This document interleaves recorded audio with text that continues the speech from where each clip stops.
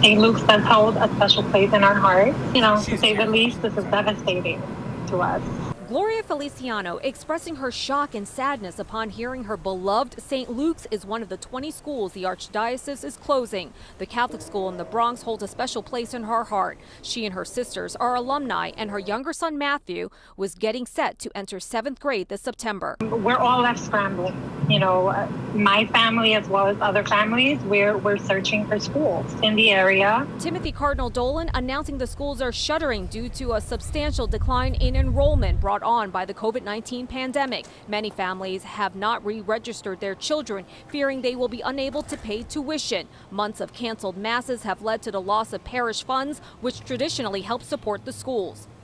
We are profoundly sorry.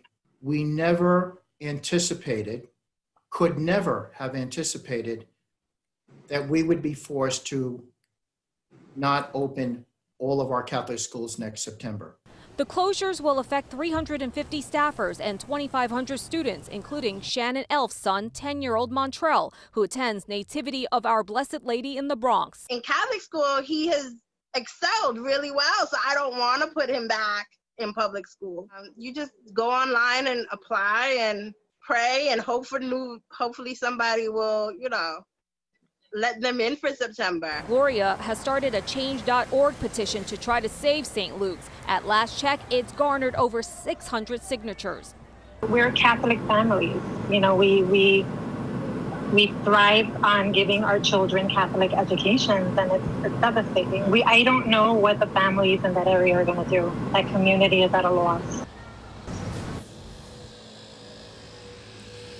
And I just checked Gloria's petition. It actually is now closing in on 900 signatures. Now, Superintendent Deegan also tells me that he wants families to know that they will help every displaced student find a new Catholic school. But of course, that may be difficult if it is outside the family's neighborhood. Now, separately, the Brooklyn Diocese also announcing that 6 schools between Brooklyn and the Queens will also be closing due to low enrollment. For a complete list of the schools closing, check out our website, pix11.com. For now, we're live in the Bronx. I'm Shirley Chan, Pix 11 News.